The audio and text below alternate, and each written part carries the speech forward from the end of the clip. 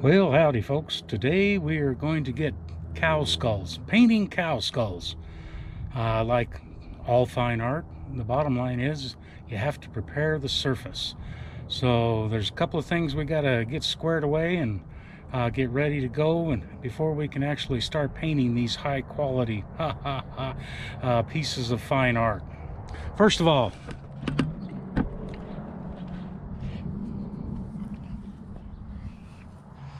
you gotta go out and find yourself a cow skull.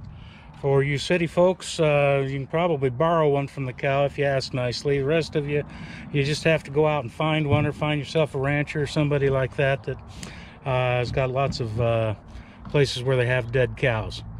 Pick yourself out a nice skull right here, and the first thing you got to do is take it and clean it up good.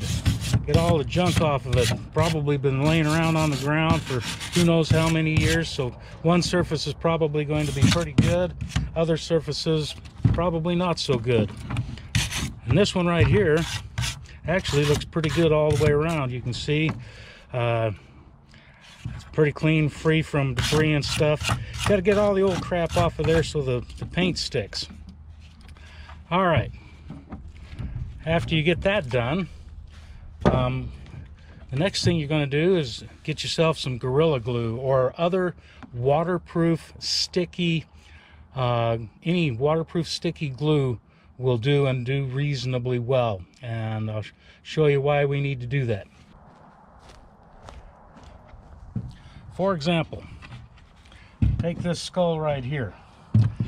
It still has these two pieces of the skull that are intact. You'll notice that they're missing on this one. All of this stuff right in here is loose, and probably just as easy to take that out and throw it away because it's not going to do you any good. But if you got one that these pieces are still here, they're very fragile, and you need to glue them into place, one straight down the center right here and to both sides. Now I like the Gorilla Glue right here because it forms a very hard shell, sticky, and it binds them together. You can see right here on the sides where it comes across. So that part right there is already done. This one right here, you'll see the next part we have to deal with right here. All the teeth are all super loose right in there. So you take your glue and you're just going to put a bead of glue right around this thing right here. Let it soak in. Don't care whether it gets all over everything. I mean, this isn't going to go into the Metropolitan Museum of Fine Art. Get a little bit between the teeth right here so that they'll hold, and make sure you get it down in those cracks right there. Any of the excess glue, you're going to come back with a chisel and cut off anyway. So let's get it down there into that crack like that, because cow skull with teeth is much more attractive than a cow skull without teeth. That goes without saying, man. Like a banjo quartet. Each one of them's got exactly 4 teeth, and you need all 4 of them to make the thing work. So we just go along here, make sure you get it up to that side right there. Get that front tooth right in there. You just want to make sure these teeth are going to stay put, and the rest of the skull as well. So don't skimp on the glue, just let it run in there, and don't worry about it across the rest of your skull, because you'll come back with a little chisel and clean that off anyway. Now this one, you can see we only have 1 tooth over here. Doesn't look nearly as good as that other one.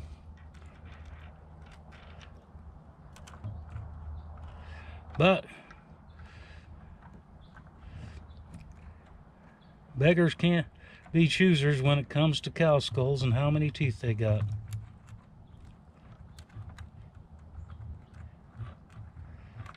Then we just let it set up and dry before we take the next step. Okay, You can see at this particular point we've got the glue. These things are in here nice and solid. The teeth are all in here nice and solid. Everything looks pretty good. It's pretty solid across the way. There's no loose teeth or anything like that. We're ready to start the painting process right here. This one, we've already got it masked off. Masking tape right along here. We're painting this part black. On this one, we'll mask it exactly the same, but instead of black up here, we'll put the black. So this one will be an inverse image of this one right here. We'll see how they look and turn out. You can see, if you really wanted to, you could sand that glue down, or you could cut it off with a chisel. There's just no point to it. You know what I mean? So this is kind of how we're laying things out. We'll go ahead and get this one masked off, this part painted black, and then we'll either do a yellow or a red. Okay, so here we go. We've got that one taped and the black side painted. And this is the inverse part on the other one right there. Now we're going to retape and paint the inverse side, except for these things right here. Those are kind of cool. We'll paint them white with maybe a little drop of red at the end. See how that looks out. So far, so good. Okay, so we've got the black on, we've got the yellow on, this particular one.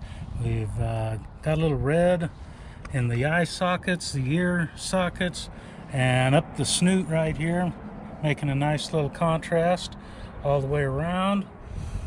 The next part we're going to do is, well, you can see right here, I goobered a little yellow paint right there. We'll have to do some touch-up. Have to do some touch-up on the black right here on the sides, that kind of thing. This one's coming along really nicely as well right here. You can see got the red in there. Opted for a yellow inside right here, and then around the side got the teeth, and these little points right here. We'll put a little bit of white satin on there and see what it looks like. Okay, I'm going to take a little white, brighten these things up substantially, and then we'll have a little fun.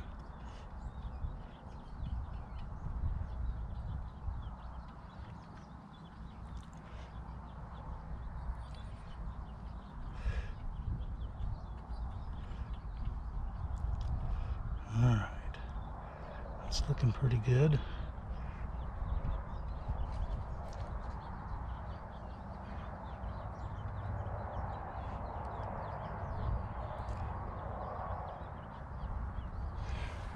Alright, now then we take a paintbrush.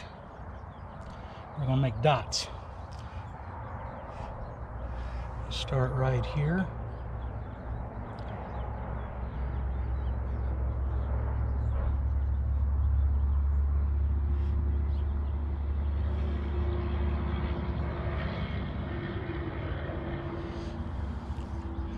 And then down the other side.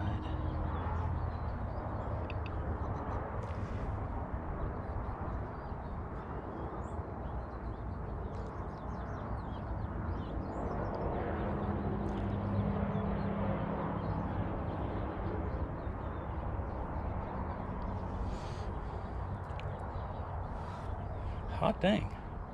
Things starting to come together. Looks like we better back these up here just a little bit.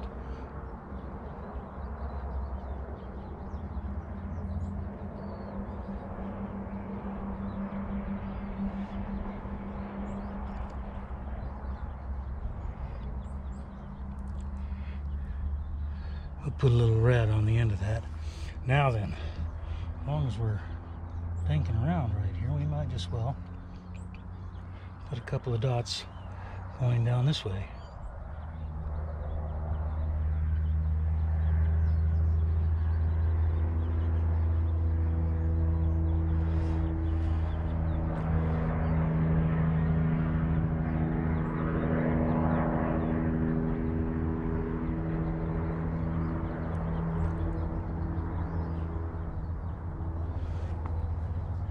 Well,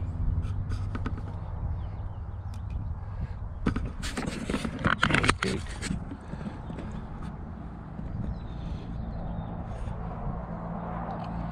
All right, things are starting to come together fairly well now. Got to let the yellow dry right here, but we'll put some dots on that black spot that's already done. Just watching paint dry at this point. Okay, I'm going to take a little white, brighten these things up substantially, and then we'll have a little fun.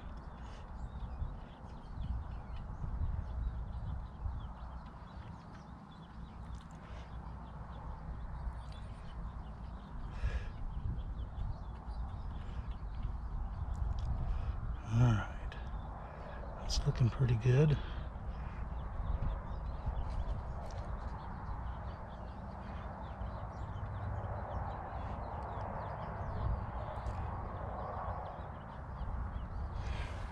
Alright, now then we take a paintbrush. We're going to make dots. Start right here.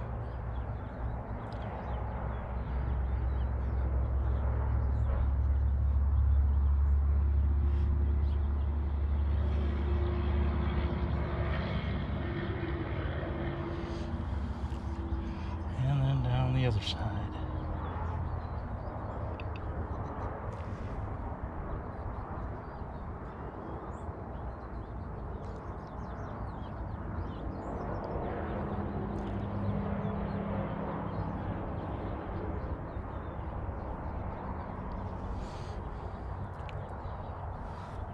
Hot dang.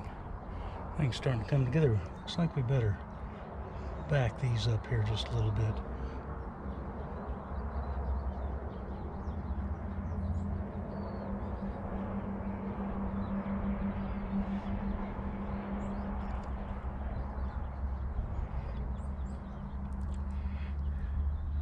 We'll put a little red on the end of that.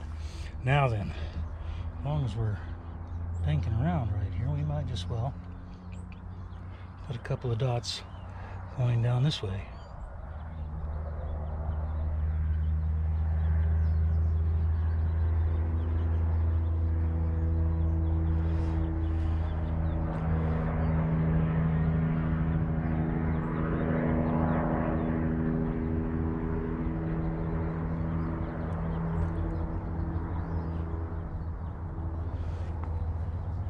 Well,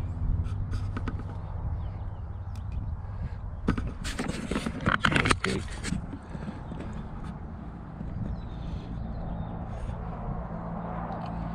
All right, things are starting to come together fairly well now. Got to let the yellow dry right here, but we'll put some dots on that black spot that's already done. Just watching paint dry at this point. Okay. We're getting close on the skulls right here. You can see we got some little dots painted on there to make them look cool, little highlights here and there, that kind of thing. Red eye socket, red nose. That's looking pretty good. This is the other one right here. You can see where we got the white with a little bit of red on the end, highlighted a little red. We've got orange teeth.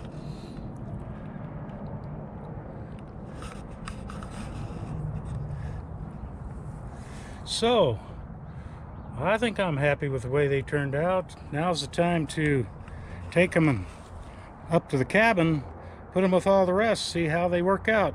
Should be a good fit, I'm hoping. Looks good.